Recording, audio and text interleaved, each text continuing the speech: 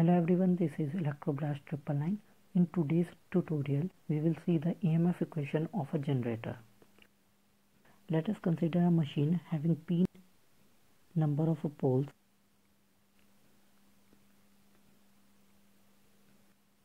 Phi is the flux per pole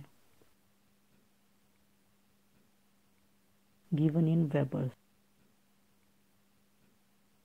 Z is the number of armature conductors.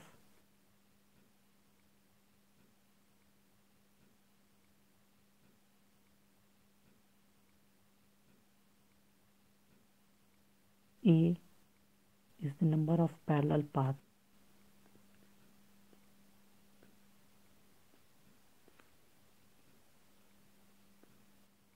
We already know the number of parallel path is equals to P for lap winding and A is equals to 2 for wave winding. We already discussed it. Let n is the speed of rotation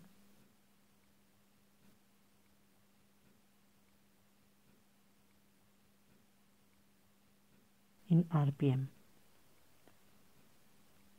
So the speed of rotation in RPM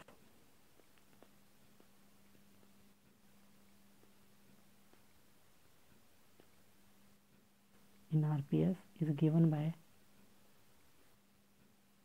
n by 60.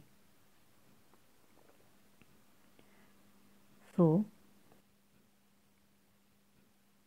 average induced EMF, which is given by the Faraday law of electromagnetic induction, which states that whenever the conductor cuts the magnetic flux, a dynamically induced EMF is produced in a conductor, and the induced EMF is directly proportional to the rate of change of flux linkage, and it is given by E is equals to N d phi by dt, where phi is the flux per pole, N is nothing but a number of turns. Here N is number of turns.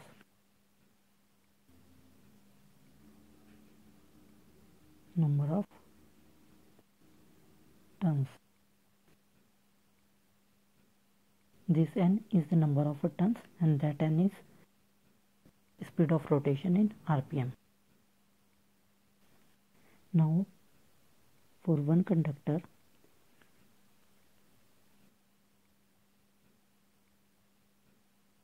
EMF is nothing but a d phi by dt, that is N is equals to 1.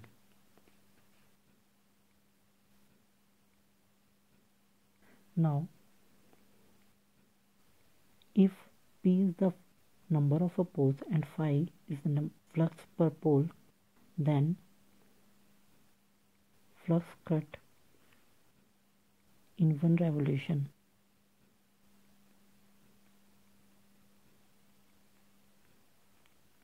is P phi,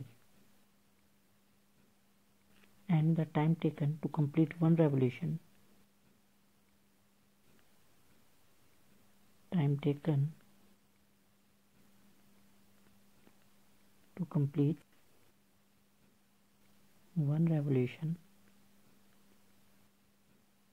is equals to 60 by N.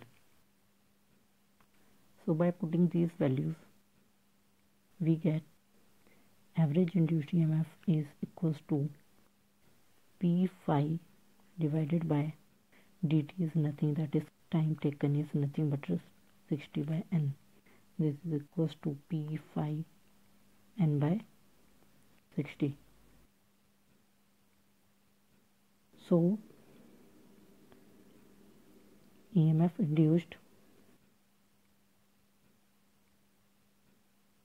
per parallel path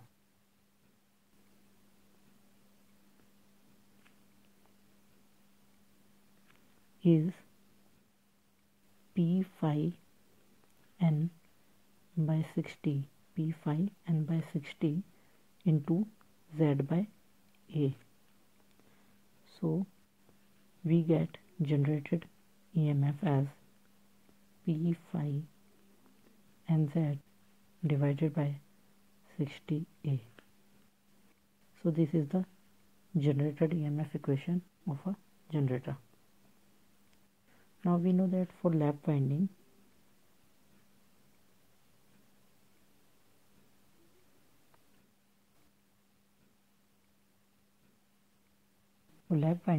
number of parallel path is equals to P, so the generated EMF equation becomes P phi nz over 60 into P. P getting cancelled, so this becomes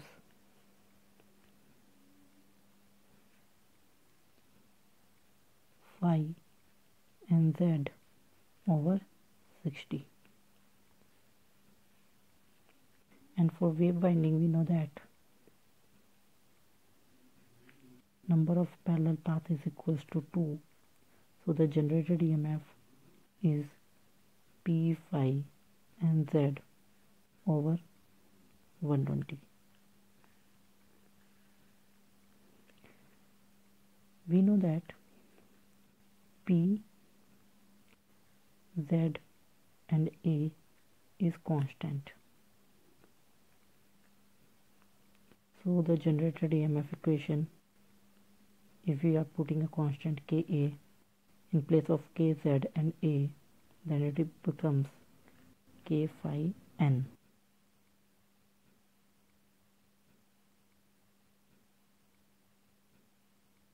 So Eg2 by Eg1, that is generated equation, is nothing but depends on phi 2 by phi 1 into n2 by n1. So this is the relation between the flux and the speed of rotation. This is all about the EMF equation of a generator. Thank you everyone for watching this video.